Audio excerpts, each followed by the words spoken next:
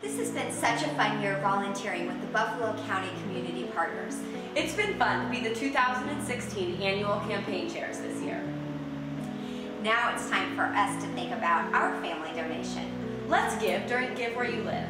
Our donation will be matched by the Kearney Area Community Foundation and other corporate sponsors. We need to let people know that they can start making donations to community partners right now.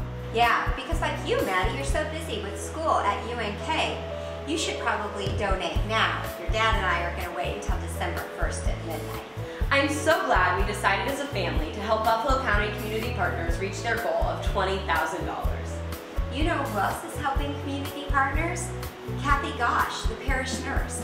She's bringing education to families that have loved ones who suffer with Alzheimer's.